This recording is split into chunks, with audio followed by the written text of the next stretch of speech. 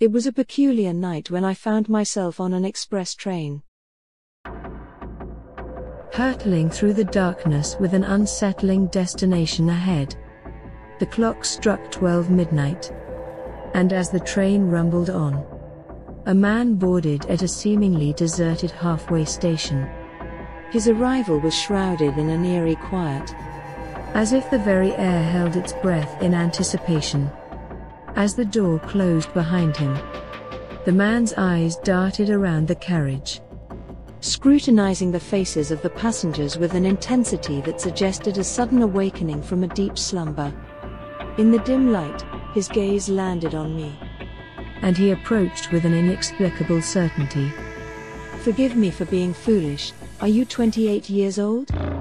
His question hung in the air, a cryptic echo that sent shivers down my spine. "Yes, but how do you know?" I inquired, my curiosity mingling with a growing sense of unease.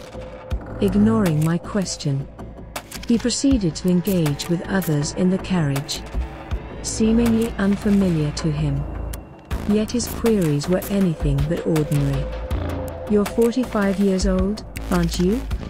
he asked one passenger, who confirmed with a nod. "Are you 62 years old?" he questioned another, receiving a bewildered acknowledgement in response. Repeating these eerie conversations, the man unveiled an otherworldly ability to discern the age of passengers with nothing more than a glance. The atmosphere in the train shifted, and the passengers, including myself, couldn't help but watch the unfolding spectacle with a mix of curiosity and trepidation. As the train hurtled towards the next stop, approximately 15 minutes away, the man continued his unsettling interactions. The air in the carriage seemed charged with an unspoken tension, and the passengers couldn't look away from the peculiar stranger. The man's attention eventually turned to a lady seated towards the end of the carriage. "Are you 50? he inquired, his eyes piercing into her very soul. "Yes, but I'll be 51 years old in 5 minutes. The lady replied with a smile, unaware of the strange web of fate tightening around her.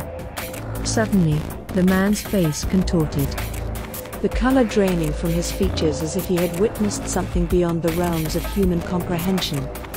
A palpable silence descended upon the carriage, broken only by the rhythmic thud of the train hurtling towards its unknown destination. The man recoiled, staggering backward as though struck by an unseen force. His eyes widened in horror, as if he had glimpsed the unyielding grip of an unfathomable force. The passengers exchanged uneasy glances, sensing that something far more sinister than mere age identification was at play.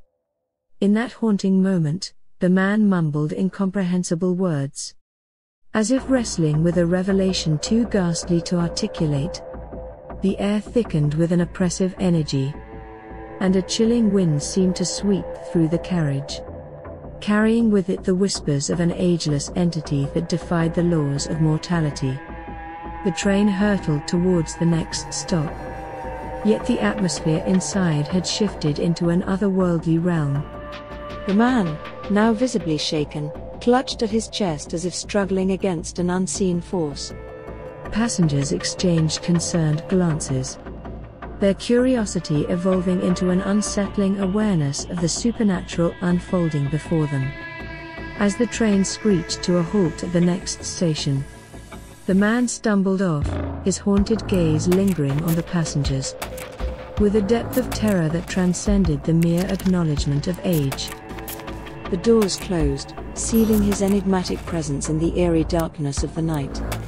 Left in the wake of this inexplicable encounter, the passengers shared hushed whispers, attempting to grasp the reality of the unearthly events that had transpired. The air in the carriage remained charged, resonating with the weight of a revelation too profound to fully comprehend. The train continued its journey through the night, leaving behind the haunted carriage with its perplexed passengers. In the aftermath, the memory of the man who could discern ages lingered like a ghostly imprint, a testament to the unsettling mysteries that entwined themselves with the fabric of reality. The express train, now an unwitting vessel for the supernatural, carried its passengers into the unknown, forever bound by the haunting encounter with the enigmatic force that transcended the boundaries of time and age. What would you do if you were in this situation?